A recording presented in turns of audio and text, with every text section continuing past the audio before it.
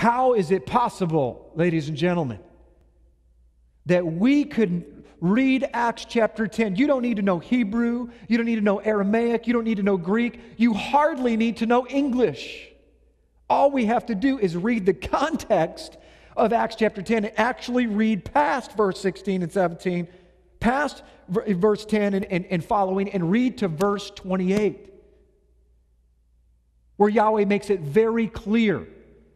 Peter even understands, even goes so far that he furthers, when he goes back to Jerusalem, he tells James, the president, Yaakov, the president of the council in Jerusalem, and he explains it to them. He says, man, I thought that it was about food, but I was wrong.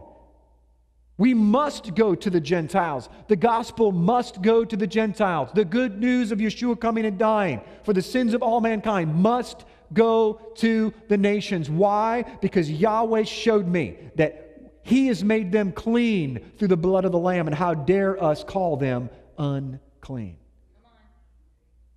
You see, my friends, when we go into the Scriptures with a bias, a denominational creed, with our filter, looking through the glasses of how we grew up and the belief system that we have, we will pull from the Scriptures what's not there. And that is a scary situation when you start rewriting Scripture. Because if we're not careful and we don't take doctrine seriously and we don't look at the Bible from the original Hebraic perspective that Yahweh wrote it in through these Hebrew authors, we could very well walk away from the Scriptures teaching people the very opposite of what God intended. And I don't know about you, but I do not want to answer before my King on Judgment Day that I taught anybody anything that was not His Word. So let's continue. Let's move to another Scripture. How about Romans chapter 14? Turn with me in your Bibles. And by the way, I am using a Bible called the Scriptures. So if you're curious of the Bible version that I'm using, it's called the Scriptures, or the Hallelujah Bible is another one. You can find them on our website at passionfortruth.com. But turn with me in Romans chapter 14, and this becomes a very interesting Scripture. Again, a Scripture that I personally use to say we can eat whatever we want. But as we go through here, you're going to see that there's another angle, another perspective, the Hebraic perspective. Romans chapter 14, read with me. And receive him who was weak in the faith, weak in the belief, not criticizing his thoughts. One indeed believes to eat all food, but he who is weak eats only vegetables. He that eats, let him not despise him who does not eat, and he that does not eat, let him not judge him who eats. For Elohim received him. Who are you that judges another servant, to whom his own master he stands or falls? But he shall be made to stand, for Elohim is able to make him stand. One indeed judges one day above another, another judges every day alike. Let each one be completely persuaded in his own mind. Let's stop there for one moment. So here's what we've got. We have a context where Paul says in Romans to the church in Rome, he says, listen, there's a weak in the faith, so we have to define what does weak in the faith mean. What does weak in a belief system is what the word there mean. And also he says, one indeed believes that you can eat all, although the word food is in italics there, which means it's not in the original language. So one indeed believes to eat all, so there's something understood there, but one who is weak eats only vegetables. Now this can't be, ladies and gentlemen, because we go back to Daniel and we find a story where Daniel is eating only vegetables, and he proves that he's stronger than all of the other men that are eating meat. So it can't be a physical thing that he's talking about. And I'm going to suggest to you that it's not at all talking about the physicality of being weak or strong. It's talking about weak in mind. The belief system, the reasoning why this person is only eating vegetables is a weak reason. It's weak in his belief system. We're going to talk about this. We're going to unpack this and show you that there's actually another chapter of the Bible that describes what's happening here. And we have to go back and forth in order to discuss this. Now, if you come to chapter 5, or verse 5, here's what we find. It says, let each one be completely persuaded in his own mind. Now, this is what many people will say. Jim, I am convinced that I can eat a cow. I'm convinced that I can eat a pig. So don't judge me and I won't judge you. Now, let me ask you a question. If truth is true, we should be able to extrapolate that philosophy out to every single thing that you can think of, and it should still work. Let me give you an example. If we should be fully persuaded in our own mind, and that's exactly what the scripture is saying, is that all we have to do is be persuaded in our own mind, then why is it that why do we criticize some people for saying that they're persuaded in their own mind that homosexuality is okay? They're persuaded in their mind that doing drugs is okay. They're persuaded in their own mind that doing this is okay, that doing that's okay. If we use that philosophy, my friends, then we cannot criticize anyone for anything because everyone is persuaded in their own mind. Is there any of you in this room that are not persuaded in your own mind of why you do what you do? People that commit abortions are persuaded in their own mind that it's okay to kill life, to kill the unborn. Clearly, the apostle is not creating a new precedent, erasing the entire scriptures and the Word of God and saying, hey, just be whatever you want to do. Just be persuaded in your own mind. He's not saying that. There's something else going on. Let's go to 1 Corinthians chapter 8, and we will find out exactly what's happening here. We'll get a clue. So turn with me to 1 Corinthians chapter 8. Okay, 1 Corinthians chapter 8, we have a very similar situation happening here. We're using the same terminology. So by discussing or going through some of the context of 1 Corinthians chapter 8, we will be able to discover exactly what Romans 14 means. Please read with me. And concerning food offered to idols, we know that we all have knowledge. Knowledge puffs up, but love builds. If anyone thinks that he knows something, what he does not yet know, if anyone thinks that he knows something, he does not yet know as he should know. But if anyone loves Yahweh, this one is known by him. So then, concerning the eating of food offered to idols, we know that an idol is nothing. It's no matter at all in the world. And that there is no other Elohim but one. There's only one God, the Shema, Deuteronomy chapter 6. For even if there are so-called mighty ones, whether in heaven or on earth, as there are many mighty ones and many masters, for us there's only one Elohim, the Father, from whom all came and from whom we live, and one Master, Yeshua the Messiah, through whom all came and through whom we live. However, listen to this, we don't all have this knowledge. In other words, not everyone is mature enough to understand that there's only one God, one Messiah, and nobody else matters. Nothing else matters. So he says, but some, in verse 7, being aware of the idol, until now eat it as having been offered to an idol, so their conscience, being weak, is defiled. So what's he saying? He's saying that if someone, let's just back up. You have to understand some of the context in a first century market, is that there's meat that's being hung in the market, it's being sold at market, and it's not being disclosed whether or not it's being offered to an idol or not. So when they buy this meat, many times they're not 100% sure whether it's been offered to an idol. And so a new believer is eating meat that's offered to an idol, and he is offended by that. And Paul says that's a weak conscience, because what Paul's perspective is, which by default would be called a strong conscience or strong in the faith, is that a strong believer believes that there's only one God. So the idol is nothing. When an animal that God says is clean, like a lamb or a goat, gets sacrificed to an idol, Paul says, I don't have any problem in eating that because I'm not partaking in that ritual, and it doesn't make the animal unclean. And so Paul says that if you have a problem eating meat offered to an idol, I respect where you're coming from, but that is a weak conscience. They don't fully understand that idol means nothing. Is this making sense? I encourage you to go back and study this on your own. You'll see this. It takes a little bit to comb through this and really see what's going on, but that's what's happening. Let's continue. Let's see, what verse were we on here? It says, here we go, verse 9. But look to it, lest somehow this right of yours becomes a stumbling block to those who are weak.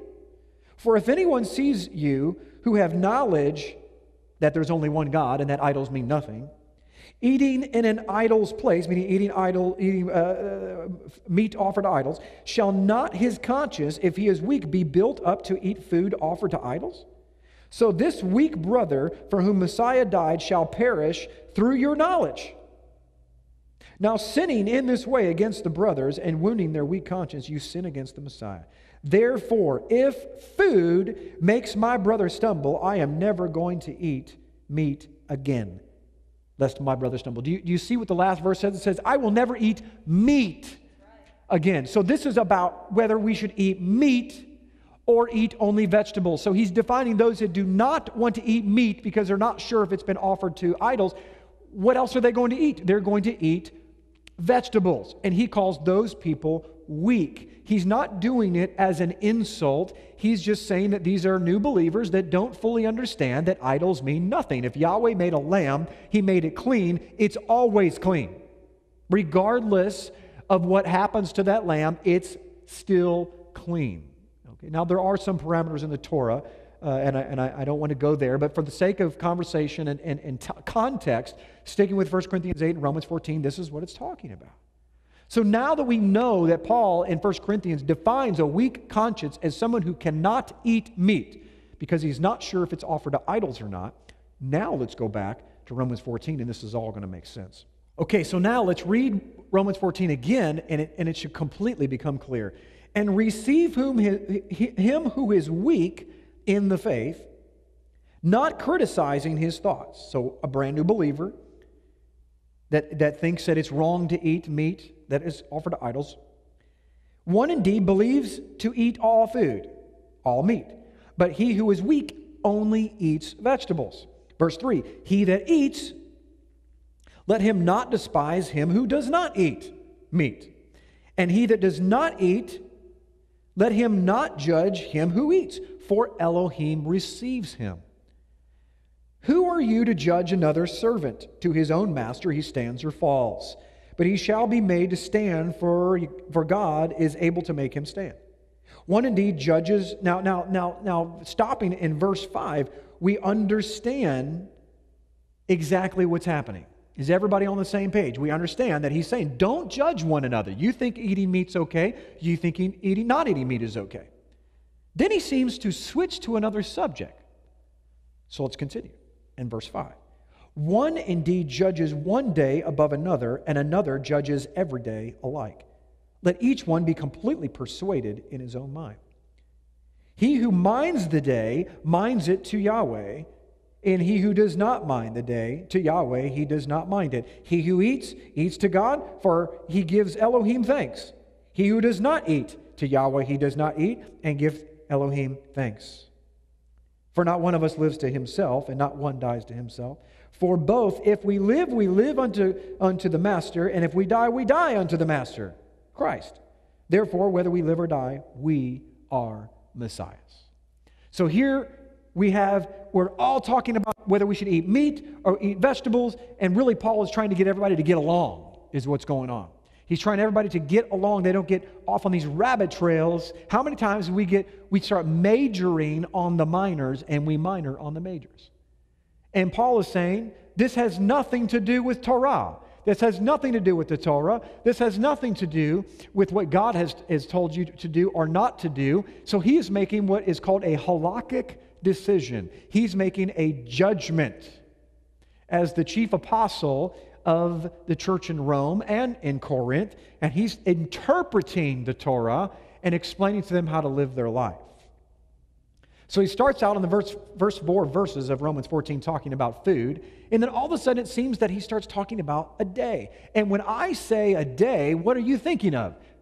Sabbath. That's right. You're thinking of the Sabbath, that setting a Sabbath a day. Now, let me ask you a question. Does it make any sense to you at all that Paul all of a sudden starts talking about eating meat and not eating meat and being nice to each other for what you believe that you should eat as far as meat sacrificed to idols or not, and all of a sudden he just switches it and starts talking about the Sabbath? That makes no sense. It's not even logical. I'm going to submit to you that if we read very carefully, you're going to see that he never stopped talking about food. Let's read verse 5 again. One indeed judges one day above another. Another judges every day alike.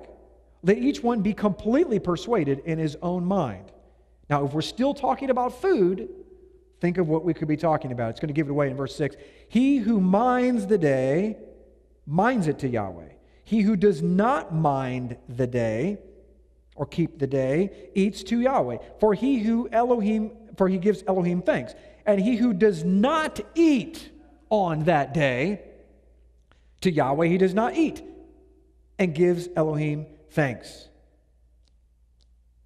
So what is going on here? What are we talking about? He starts talking about eating and not eating and a day. What is that called when you're not eating on a day? Fasting. That's right. We're talking about fasting. In the first century, many of the Jews, there are 26 sects of Judaism, many of them fasted at least once, most of them twice a week. Some of them thought it was Monday and Thursday. Some of them thought it was Tuesday and Friday, and so on and so forth. And so there was always a debate about who's right and who's wrong, even though nowhere in the Torah does it say which day that you have to fast. But traditions, just like today, ladies and gentlemen, you start messing with tradition, you start stepping on people's emotional toes. And that can be a dangerous thing to do. If you've watched Truth or Tradition, you know exactly what I'm talking about. DVD that we put out several years ago causes a great stir.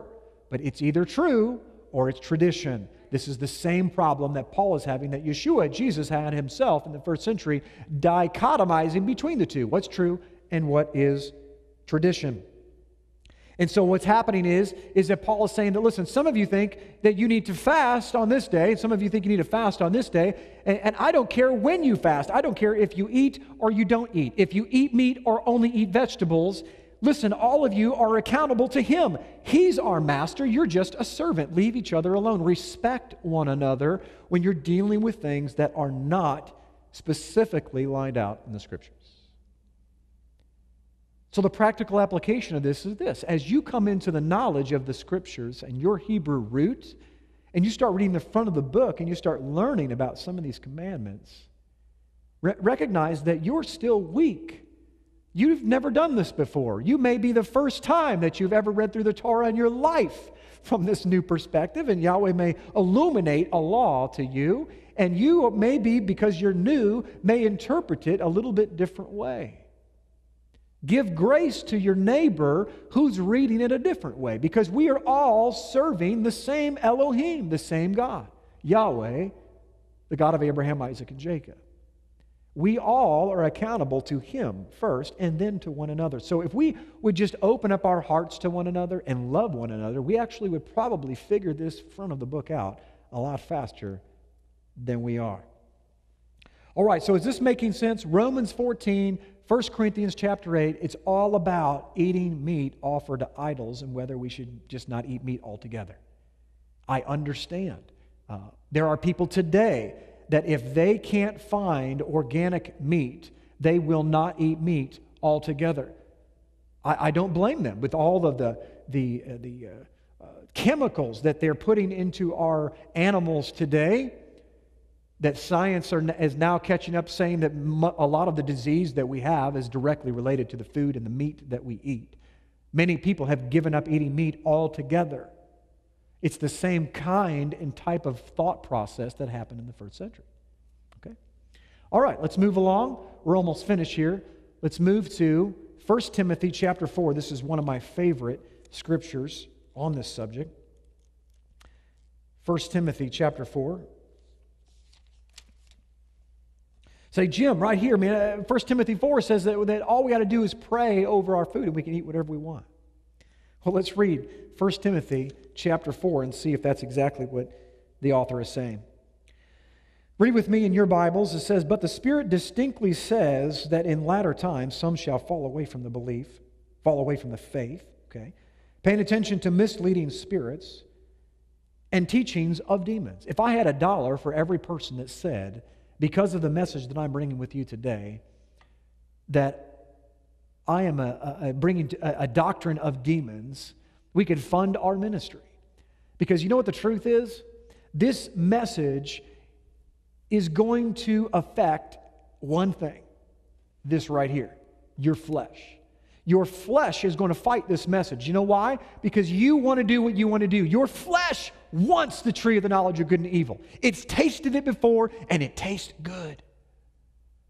Even in the garden, my friends, there was clean and unclean. Yahweh looked at the tree of life and said, "It is clean." And He says, "Of the tree of the knowledge of good and evil, do not eat. It is unclean. When you eat of it, you will become," as serpent says, "like me. You will know good from evil." And you don't even know what that means. So just trust me. Don't eat it. Today, Yahweh says the same thing. Do not eat the animals that I created to be the vacuum cleaners of the earth. I'm not going to tell you why, because you don't need to know why, because you're my son, you're my daughter. I call you children, not teenagers. I'm not calling you adults. I'm calling you children for a reason. I want you to trust me that when you eat unclean animals, it's no different than the tree of knowledge of good and evil. You don't know what evil is because you've never tasted of it before, but the moment that you taste of unclean animals, it will do damage to your body. I don't need to tell you why. Just trust me. I'm smarter than you, as a friend of mine says. So let's continue. He says in verse 2, "Speaking lies and hypocrisy, these people are, having been branded on their own conscience, forbidding to marry, saying to abstain from foods which Elohim created to be received with thanksgiving by those who believe and know the truth." Now let's stop here and read this verse again in verse 3. Read it carefully. These people who he wants them to ignore are speaking lies and hypocrisy. Saying to abstain from food, which we've already decided and come to a conclusion what the definition of food is from his perspective, which God created to be received with thanksgiving. So let me ask you a question. You're a first century Jew. You're a Hebrew. You don't even know what the New Testament is because it hasn't been written. It hasn't been canonized. It doesn't even exist. So the only scriptures that are there, when Timothy says all scripture is God-breathed and worthy for correction and reproof and way of righteousness, the only scripture that exists at that time is what we call the Old Testament. So from their perspective, where is it that God gives the instructions on the definition of food that he declares is clean? As we already went through, Leviticus chapter 11. So in Leviticus 11 is where Elohim says it is good. Leviticus 11 is where God says, I want to give you these things and I want you to receive them with thanksgiving. By those who believe and know the truth. So God created to be received, in verse 3, with thanksgiving by those who believe and know the truth. Because if you know the truth can only do what? Set you free. Verse 4, because every creature of Elohim is good, and none of it's to be rejected. Is there a period there? This is really critical. How many know that in Semitic languages there is no punctuation, no commas, no periods? We better know exactly what the context is. And I'm going to tell you, my friends, for some reasons, our theologians, professors, and so on and so forth, and pastors and pulpits all across the world stop right here on this verse before they even finish the rest of the verse. And it says that Jim, God created everything. He said it's good and none of it's to be rejected. And they only quote half the verse. Let's read the other half of the verse, which is going to tell us exactly what God is saying, what he really is meaning through the scripture. None of it is to be rejected if it is received with thanksgiving, for it is set apart by the word of God and prayer. Folks, think about what he's saying. This is a Jew that's writing this, a Jewish apostle in the first century. What is the definition of the Word of God? He already said that Yahweh gave us the definition of food. He gave it and created it and told us and sanctified it. Folks, food is not food unless it is sanctified, unless it is set apart by the Torah, by the Word of God. We know there's only one place in all the Bible that tells us what the definition of food is. As we've said 100 times, it's Leviticus chapter 11. So it must be sanctified by Leviticus chapter 11, or it cannot be eaten. So what's happening over and over through all of these scriptures from Mark chapter 7 and all the ones we've gone through thus far? The majority of the context is the religious leaders of the day are going beyond the written text and they're creating their own Torah, which in Hebrew means instructions. They're creating their own instructions. They're saying that we know that the Torah says this, we know that God says this, but if you do this, say this, don't wash your hands, have a meat offered to idols, so on and so forth, it's going to make it unclean. So there's a debate on what is clean and what is unclean. Paul is saying, listen, you guys are making this way too complicated. Just go to what's sanctified by the Word of God. Go to Leviticus chapter 11, and you'll see exactly what God says is clean or unclean. Hogwash, no pun intended, with the rest of what everyone's saying. So let's read it now all together. Verse 4, because every creature of Elohim is good, and none of it's to be rejected if it's received with thanksgiving, for it is set apart by the word of God and prayer. If you present these matters to the brothers, you shall be good servant of Yahweh, being nourished in the words of belief and of good teaching which you followed closely. So on and so forth. The point of this scripture is that not that you can just pray over, a poisonous tree frog right before you eat it, and magically it's going to be non-toxic, and you can eat it and be fine. As long as you thank the Lord for this poisonous tree frog, and thank you, Father, for this rattlesnake, and I just pray that before I eat it raw, that it won't kill me. Of course not. You can't eat poisonous tree frogs. You can't eat snakes and so on and so forth. Why? Because they will hurt you. They're unclean. They're not sanctified by the Word of God. Am I making this clear? I want everyone to make sure that you understand what the author is saying here. We can't just use the scriptures for our own benefit because we want to eat that barbecued pork chop. Now, I'll tell you, I grew up with barbecued pork chop, and there's almost nothing better. But now I can't even smell a pork chop without wanting to gag because my body's been cleansed of even the smell of an unclean animal makes me sick. Your body's not created to eat it. We've trained our bodies to eat things that are unclean. And then we wonder why we get the diseases of the Gentiles, like the prophets say. Eat what the Gentiles eat, get the diseases of the Gentiles. Why do we have so much disease? Most likely because of the food that we eat. Put toxins in the body, probably going to have toxic things happen. Garbage in, garbage out, as they say in the computer realm. What is food? Over and over again, we talk about Leviticus chapter 11. So let me quote it for you again, just these two verses, so that it becomes very clear in your mind what the definition of food is. This is the law of the beast, verse 46, and the fowl, and of every living creature that moveth in the waters, and of every creature that creepeth upon the earth, to make a difference between the unclean and the clean, between the beast that may be eaten and the beast they may not be eaten. Now let's turn to one of the last scriptures we're going to talk about, one of my favorites, Colossians chapter 2, verse 16 and 17. Now, I shouldn't say that it's one of my favorites because this is one of the favorite scriptures that people will bring up when I mention the Sabbath or the Shabbat, or when I mention eating clean or unclean.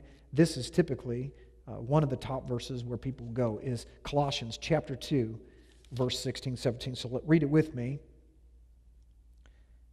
Let no one therefore judge you in eating or drinking or in respect of a festival or a new moon or a Sabbath, which are shadows of what is to come, but the body is of Mashiach or Messiah. Okay, body is of Christ. So let's start in reverse here and talk about this verse, because this verse is interesting, because it talks about a shadow. These are shadows of things to come, but the body is of Christ. I got a picture on the screen of a guy with a shadow. Now let me ask you a question. If Jesus the Christ is standing out in the sun and you are in his shadow, could you by default be saying that you are close to him?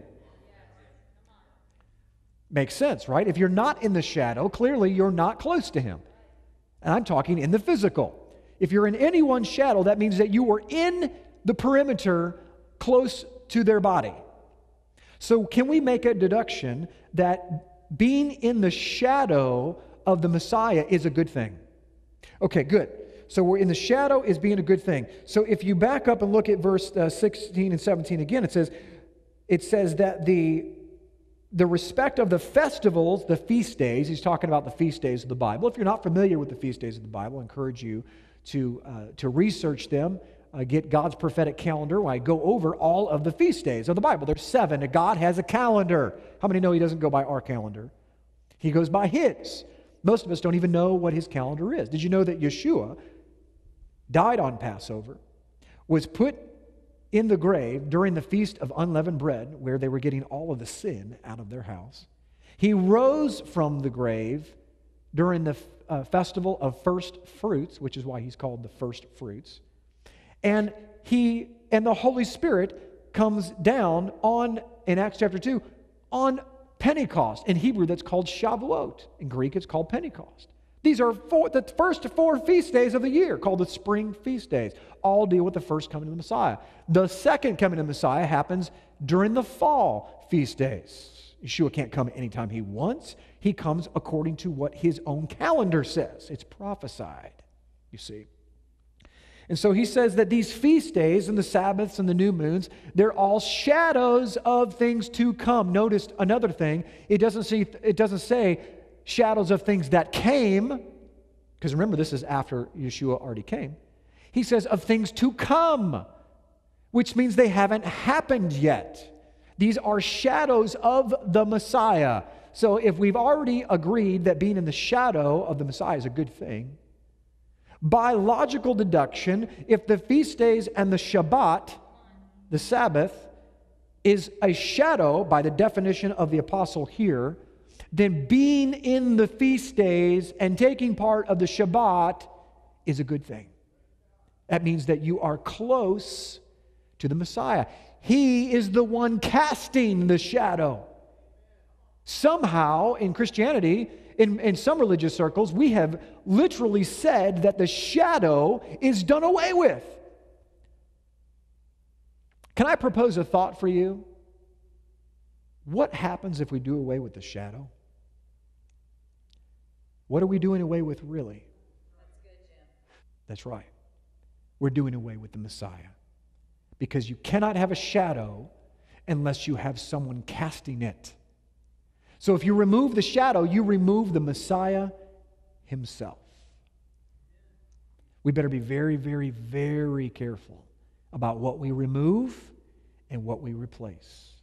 Because my Bible tells me, don't add to or take away from my word, or you'll be cursed. I don't want to be, on Judgment Day, accused of taking anything away. I just want to understand exactly what we should do. And by the way, on that note, if Judgment Day comes, when Judgment Day comes, if the way that we are reading these scriptures are true, and someone decides not to eat unclean animals, do they get in trouble on Judgment Day? Do they get in trouble and God say, I cannot believe that you did not eat pork after I died to set a pig free? Of course not. But on the other hand, if the way that we're reading this is true, and the disciple was not talking and not taking away from the Torah, and we stand before God, we're going to have to explain why we are breaking his laws in this area. You see, it's a win-win if you choose not to eat it. It could be not a win-win situation if you choose to. So we need to understand these things. Okay, back to Colossians chapter 2. Now, in order to truly understand what he's talking about, because it seems to say here, and what people will say is, Jim, don't judge me on what Sabbath day I choose or what I choose to eat. Don't judge me. You're not allowed to. It says right here in Colossians chapter 2.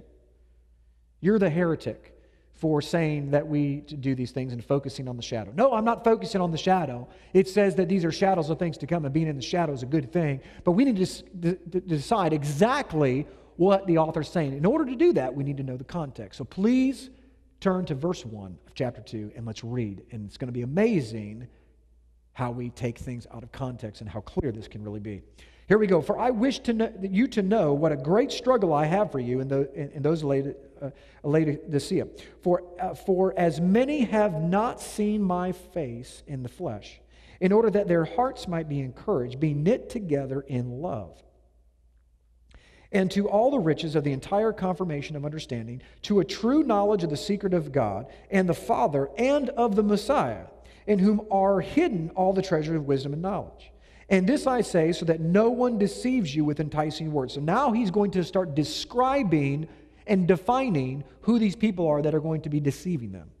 First of all, they're going to deceive with enticing words. For though I am absent in the flesh, yet I am with you in spirit, rejoicing to see your good order and the steadfast of your belief in Messiah. Therefore, as you accepted Messiah Jesus, Yeshua the Master, walk in him, having been rooted and built up in him, and established in the faith, as you were taught, overflowing in it with thanksgiving. Listen, very careful, because this is the key verse right here in verse 8. See to it that no one makes a prey of you through philosophy and empty deceit, according to the tradition of men, according to the elementary matters of the world, and not according to the Messiah. What are we talking about? Once again, did anybody see a theme, a thematic expression going through all of these scriptures that we're talking about? What constantly keeps being brought up? The tradition and doctrine of men. Let me ask a question for those of you that believe it, that we can eat whatever we want. And I understand where you're coming from. I've been there, done that. But would you say that any commandment that God gave in the Old Testament was a tradition or a doctrine of man? The very definition of man means that it originated, it progenited from within a man, not from the creator of the universe. If Yahweh gives a commandment, take the Ten Commandments for example, if God gives a commandment, it did not come from man, it came from God. And so Paul is warning in the book of Colossians in chapter 2, he's warning of these people that are going to prey on you through wonderful words, philosophy, vain deceit, and the tradition and doctrines of men. In other words, they're going to come at you and they're not going to bring the Word of God. They're not going to quote the Torah. They're not going to quote the prophets or the Psalms. They're going to quote themselves and their oral law and their traditions, and they're going to impute their motives and agendas on you. And if you don't know the Word of God, you will be taken advantage of. They will deceive you. How did Eve get deceived in the garden? She didn't believe the Word of God. She believed something else. The enemy came along and deceived her, twisted what Yahweh had said, made her doubt that God didn't really mean what he said. So we see now when we get to Colossians chapter 2, verse 16, let's start in verse 14. It says, having blotted out that which is written by hand against you, by the dogmas which stood against us. He has taken it out of the way, having nailed to the cross. I can't tell you how many people said, Jim, right here it says, he took the Torah and nailed it to the cross. Folks, are you kidding me? Are you think that really the apostle of all apostles, the one who sat under Gamaliel, and the only requirement to sit under Gamaliel was to have the entire Torah memorized word for word? The guy that in Romans chapter 3, verse 31 says that just because faith came, does that mean that the law of God is made void? May it never be. I uphold the Torah. Do you really think that he is saying that God is nailing his own word to the cross and getting rid of it? I thought that Yeshua, Jesus, was the Word of God. I thought He was the one being nailed to the cross. Not that He's nailing the Word of God to the cross, but He's nailing what? The curse of the law. That's what Yeshua became. He says Yeshua became the curse of the law. He's nailing our trespasses. It's helpful to know that in oral law, in the first century Judaism, that the laws against the Torah, He's nailing all of those laws to the cross. All of the traditions and the doctrines of men. Doesn't that make much more sense in context that He already defines, verse 8, that what they're saying is the tradition and doctrine of men? They're criticizing you and telling you that you're in sin for breaking their own laws. And Yeshua comes and not only dies for your sin against the Torah, but He's destroying the traditions and doctrines of men. This is why in verse 15 it says, having stripped the principalities and the authorities. What authorities? The authorities not only in the heavenly realms, the demonic authorities, but He's stripping the earthly authorities. He removes the high priesthood from man and gives it to the rightful high priest, Yeshua HaMashiach, Jesus the Christ.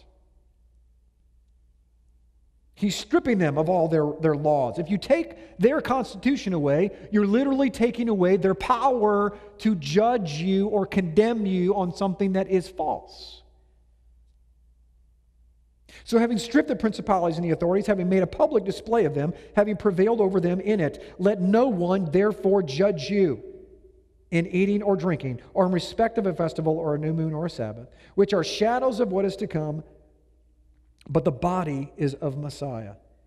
Now this is going to give away who this group is if we keep reading. Let no one deprive you of the prize, one who takes delight in false humility and the worship of angels, messengers, taking his stand on what he does not see, puffed up by his own fleshly mind, and holding fast to the head, from whom all the body, nourished and knit together by joints and ligaments, grows with the growth of Elohim.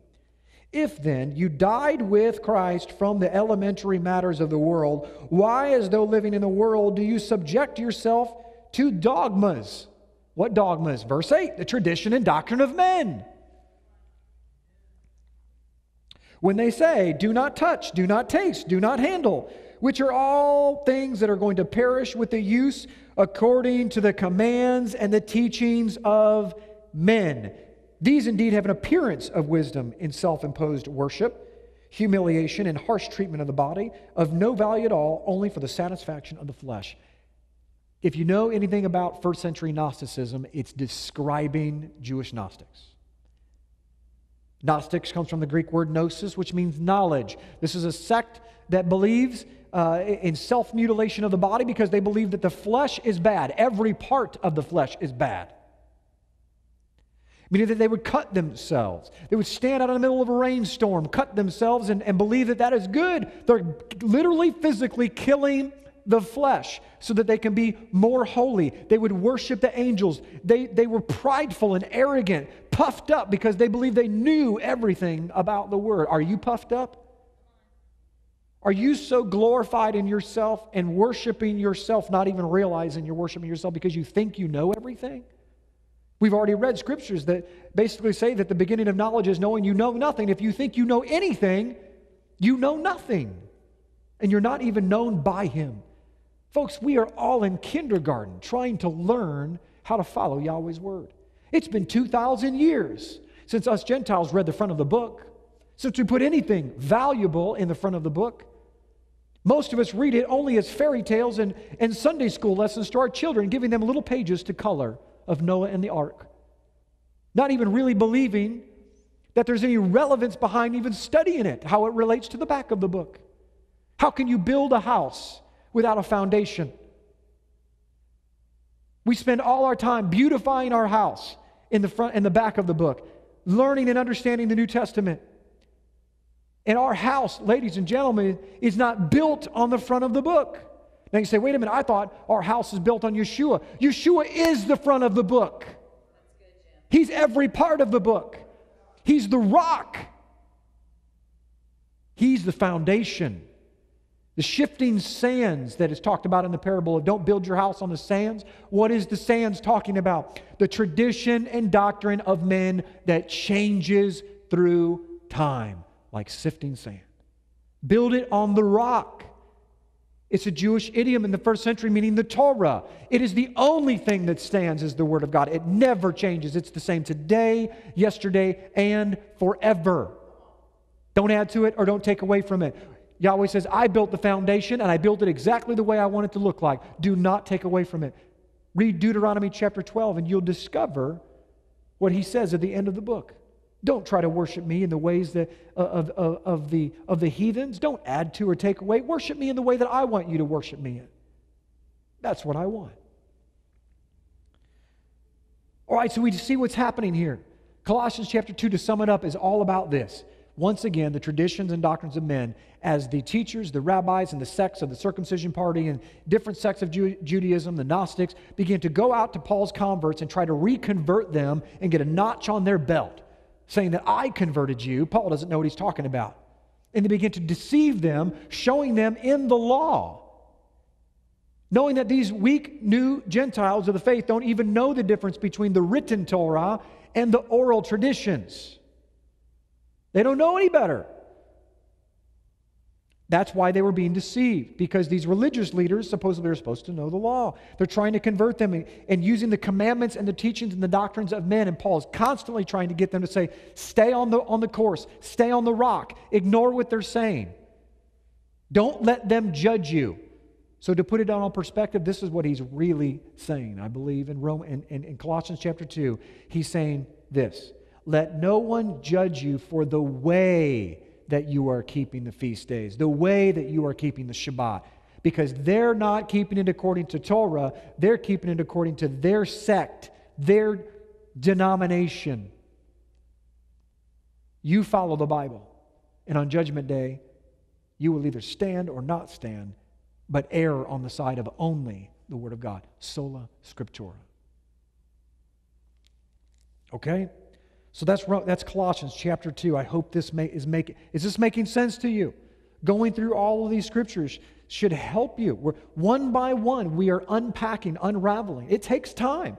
We can't do this in 15 minutes. You're talking 2,000 years of us Gentiles trading the scriptures for the traditions and doctrines of men from our ancient Roman forefathers, and we don't even know it. Titus 1:15, read with me on the screen. It says, unto the pure all things are pure, but unto them that are defiled and unbelieving is nothing pure, but even their mind and their conscience is defiled. So how many people have said, Jim, if you are pure, everything's pure? And they'll use this scripture. Let's read the context, because the context tells us everything. Verse 14 says, not giving heed to Jewish fables and commandments of men. Are you getting tired of seeing and hearing? My voice is getting tired of saying the traditions and doctrines and the commandments of men over and over and over again. Hermeneutical Principle 101 in the New Testament, in the Brit Hadashah, understand that there's a law of God who's firm and solid and it's stone foundation, and then there is a law of man, which is like bricks. It falls apart and crumbles if it's like bricks made out of sand. They try to make it look like stone, but it's not real living stones. It's the tradition and doctrines of men. He says, don't listen to the commandments and traditions of men. Unto the pure, all things are pure, but unto them that are defiled and unbelieving, nothing's pure. They don't think anything's pure. If Yahweh says it's pure, it's pure. Verse 16, he says, they profess they know God, but in works they deny Him, being abominable and disobedient unto every good work, reprobate. In other words, again, it's the same situation. They're trying to bring you the commandments and the traditions of men. Go by the truth only. Go by what Yahweh says, and you can't go wrong. If He says it's pure, it's pure. The flesh versus the spirit. We're gonna come close to closing here, but I want to go over this because this is amazing scripture in Romans chapter 8 and chapter 7. I'm not going to go through Romans chapter 7 completely because you guys all know it. Let me sum it up. The things that I want to do, I don't want to do. And the things I don't want to do, I do, and I don't want to do, and don't want to do, and do. Right? We all know that scripture, but let me ask you a question. What does he want to do? What does he want to do that he can't do? And what does he not want to do that he keeps doing? Amazing. Watch this. This is all relevant. It all puts together. It all comes together in the end. Here's what he says. He says in verse 22, "For I delight in the law of God." What is the law of God? There's only one law in all of the Bible to these disciples. It's the Torah. "I delight in the Torah of Elohim according to the inward man.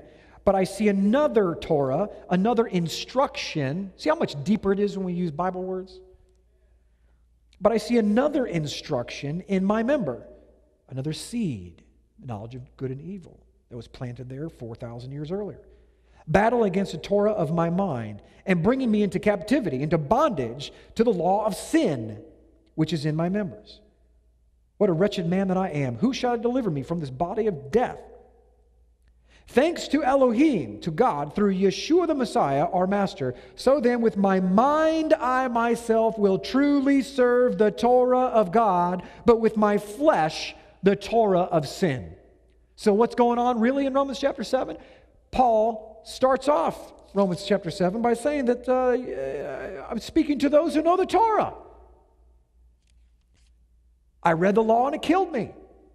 I didn't realize I was breaking the law till Yahweh opened up my eyes. And now I realize the very things that I want to do. I want to keep the instructions of God, the commandments of God, but I can't because I have the flesh. Does he say that you shouldn't because you can't? No. It's a goal. We as Christians, we as believers, in our spiritual circles, somehow we've grown up with this concept that we're trying to get to a goal, not realizing that the goal is the journey. Where we go is dependent on the journey itself. It's our character. So the Torah is way off in the distance. You're not going to be able to keep the instructions of God perfectly. It's not possible. You are human and you will fall short of His glory. But it doesn't mean that you shouldn't try. It's like an athlete during the Olympics saying, I know that there are people on this line that are faster than me. I know it. I know that guy. He's broken the world record 4 times in a row. So I'm not even going to try. Can you imagine an Olympic star who did all this work to get there for 4 years and decide not to run just because he knows the guy next to him might be faster? Paul says to run the race for the purpose of winning. It's all about the journey. So now we know that Paul is saying, I want to keep the law of God. Now catch this in chapter 8. Praise God. Verse 1 says this, there is therefore no condemnation for those who are in the Messiah. Meaning that you're going to break God's law. You're going to sin. 1 John 3:4 says the definition of sin is breaking the Torah. Sin is the transgression of God's law. And he says, there's no condemnation for those who are in Messiah, who do not walk according to the flesh, but according to the Spirit. Let me ask you a question. Wouldn't it be awesome to know what the definition of the flesh, walking in the flesh is? And wouldn't it be awesome to know what the definition of walking in the Spirit is? He's going to tell us if we listen.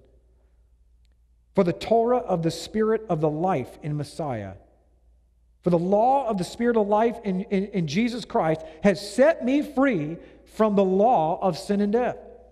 For the Torah being powerless in that it was weak through the flesh, meaning it has no power by itself. When you keep it, it throws blessing and power through your life. When you break it, according to Mount Sinai, there's a curse.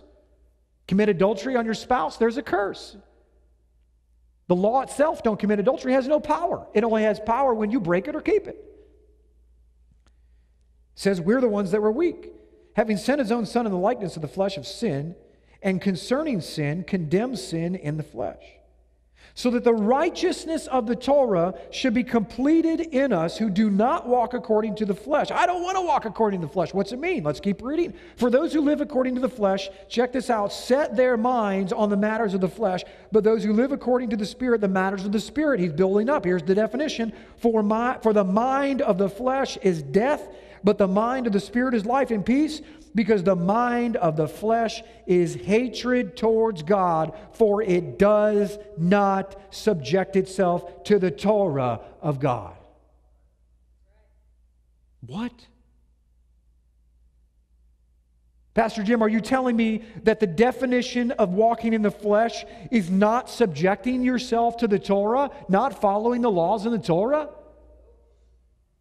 No, he's saying that. That's exactly what he's saying. Read it in whatever version you want to read. It's going to say that the walking in the flesh, the mind of the flesh is enmity towards God, for it does not subject itself to the law of God. What is the law of God? The only law that was ever given from God. Whether we like it or not, this is what it's saying. Let's keep reading. It says, and those who are in the flesh are unable to please God. But you are not in the flesh. Indeed, if the Spirit of God dwells in you, and if anyone does not have the Spirit of Messiah, this one is not his. So folks, in ending here, what is happening?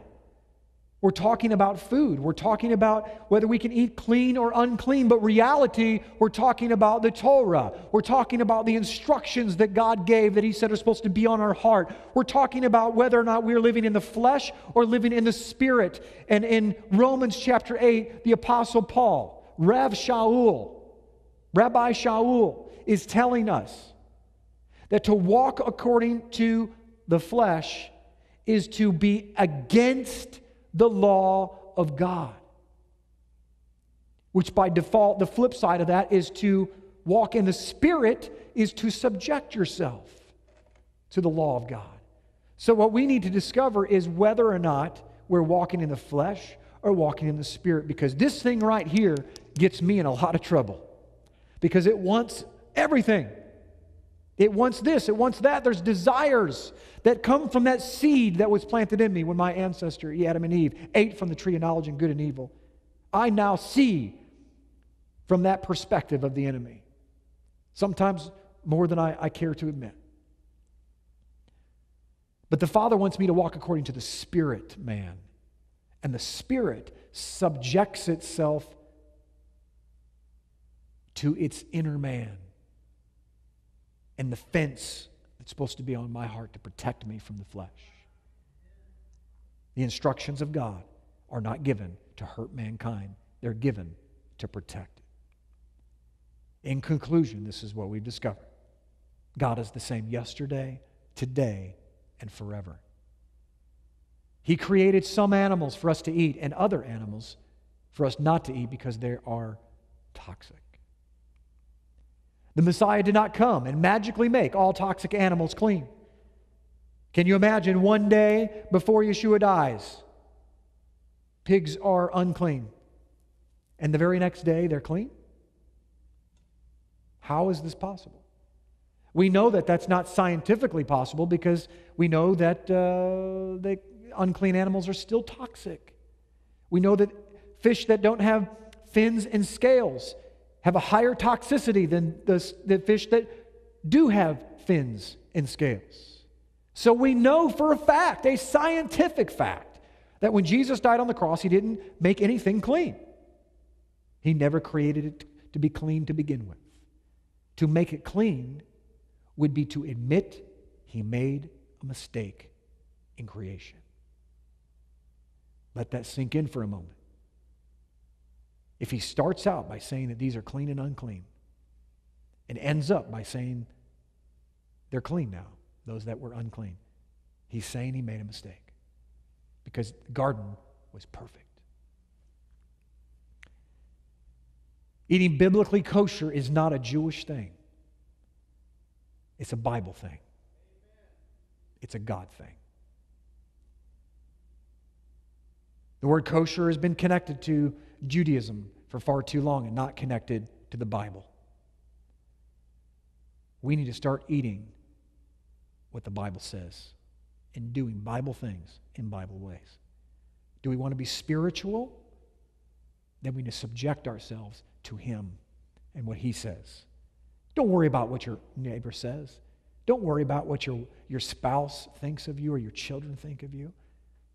When we started eating biblically kosher, I got made fun of more than you can possibly imagine. Some of you might have already had that experience. Family members would make us feel guilty, condemn us, make us feel like we're being holier than thou. No, but we are trying to be holy.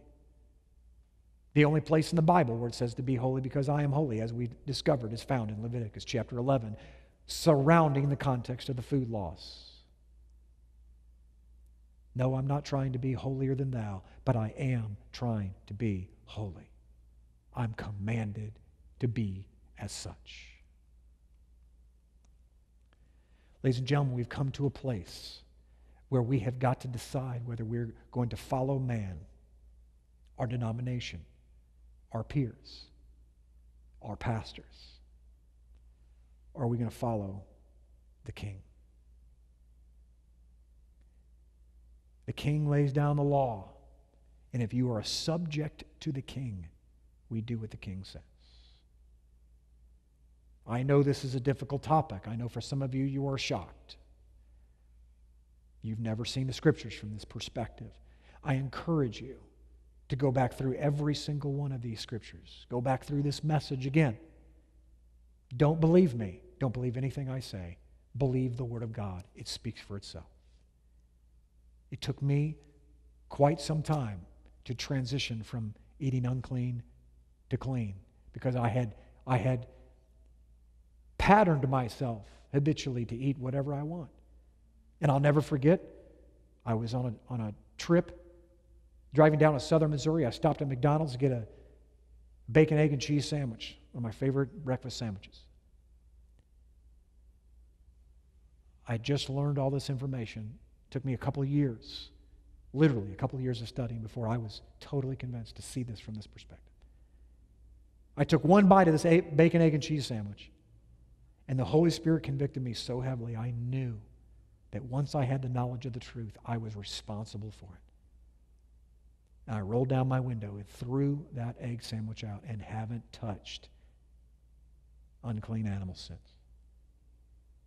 Since then, my body has reacclimated. I don't even have a taste for it. If I get a salad at a restaurant that has bacon bits somewhere hidden in it, my body will find it because I'll begin to get sick. I can smell it from a mile away. It's disgusting to me now. And I believe it was disgusting to our forefathers, the apostles, and to our Messiah himself, and ultimately to God in the garden. I'm not saying this is an easy path. The Bible says that the road is narrow and few enter it.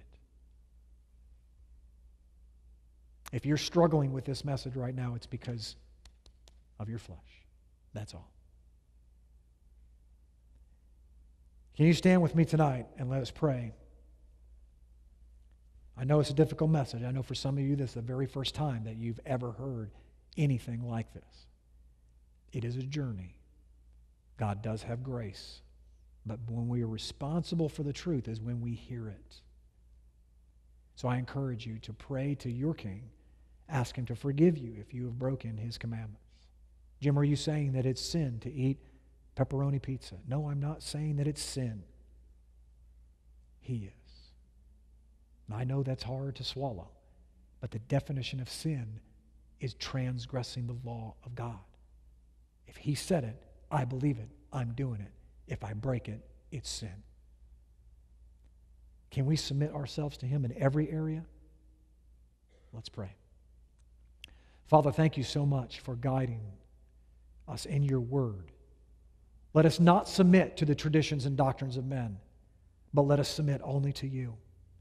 Let us put aside our foolish belief systems that have been built upon the backs of our forefathers through denominational standards, through ecclesiastical structures. Let us open up your word and believe you when you said it, that you meant it, and you meant it for good. We agree that we don't know everything, we don't understand everything. We're still babes in Christ.